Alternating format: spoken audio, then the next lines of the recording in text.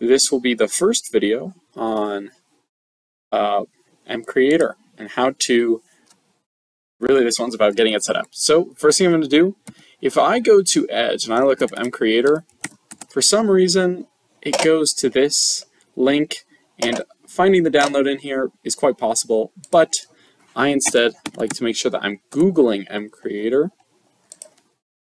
And then if you just Google MCreator, the first link will be to a download. So let's get this downloaded. And if you already have it downloaded, then it really doesn't matter. I always do the exe installer because it seems easier. Never tried getting it set up otherwise. So just use the exe installer. And it will be quite fast and quite easy.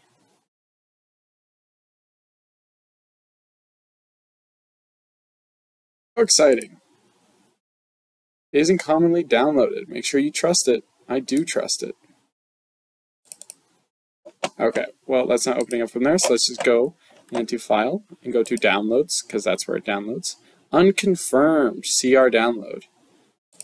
What the heck?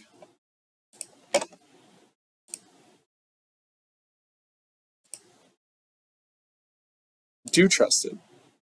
Keep.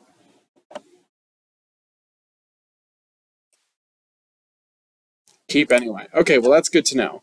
So if it doesn't trust it, you can still download it. You just have to go and click keep and keep anyway. I learned something new right now. And here we go. Now let's open this thing up.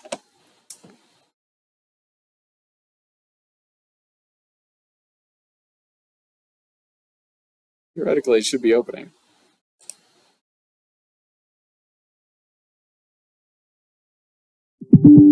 There we go. Yes, we will allow it to make changes.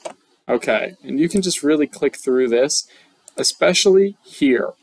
I always let it go to its default place that it wants to go, just so that it will download the same on every computer. Here it is installing.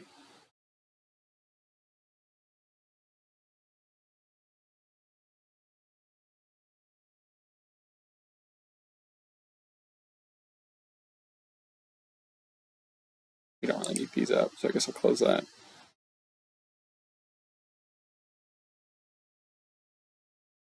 Great. Start MCreator after finish. That's great. And look, it made a desktop icon for us. A shortcut. Okay.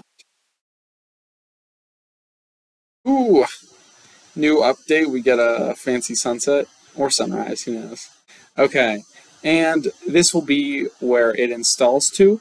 If you have a computer that doesn't have anything, this will be empty. This computer has been used many times, so it did already have some workspaces on it. Either way, I'm going to click New Workspace.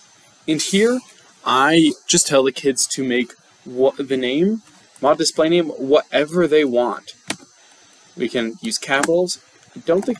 Oh, you can't have spaces, so it doesn't seem like it really matters too much what you put in here. So how about we make this tutorial workspace. That sounds good to me. I have them either name it after their name, so if their name is Chase, they could name their workspace Chase, or name it after a mods like category that they want to do.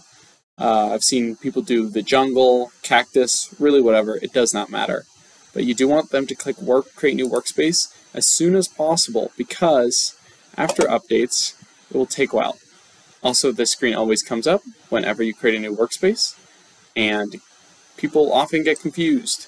What is this about? Should I do anything here? No. Close it. We don't need it. And now we just wait.